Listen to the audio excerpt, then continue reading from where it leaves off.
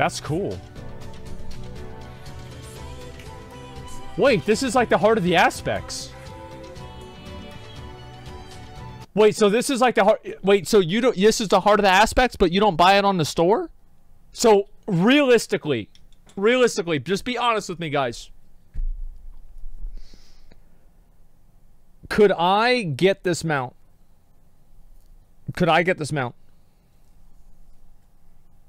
Yes.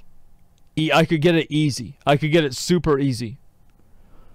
So do they have mounts in Final Fantasy that are like the mounts that like they look so badass and they're so cool, and they can, you like 20 people can ride on the mount, and it's like a fucking really cool, and it's big, and it's like super hard to get? Because like that's what I want to see. I want to see like the fucking the mega dick mounts. Like this one is so badass though. This is actually really cool. Wow. Damn, this looks good. Bro, it looks so good, man.